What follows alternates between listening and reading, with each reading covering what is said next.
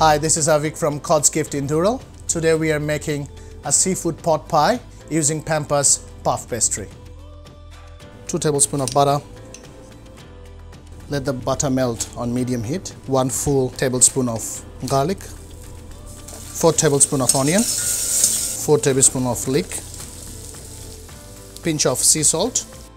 We don't want any caramelization. We're just sweating it out.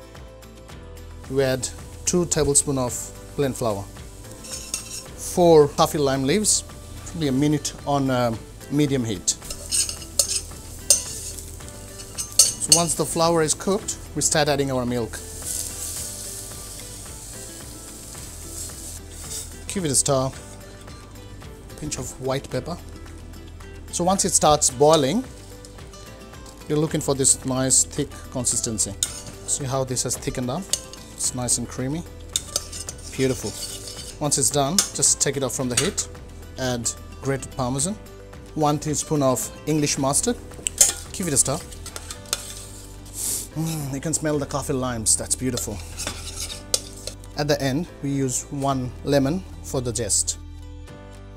Now the base is ready. We can take the coffee leaves out. And now let it rest for 10 minutes.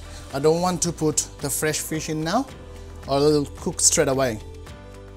Add your seafood and veggies.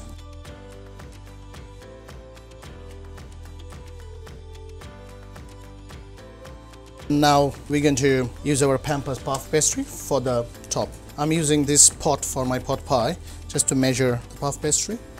Cut a square. Now I'm going to score them. Once that's done, have some egg wash on the top.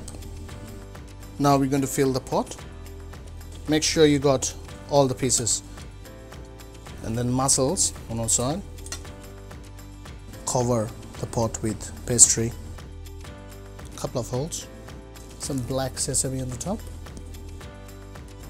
And some sea salt. That's it. That's ready to go in the oven. 30 minutes.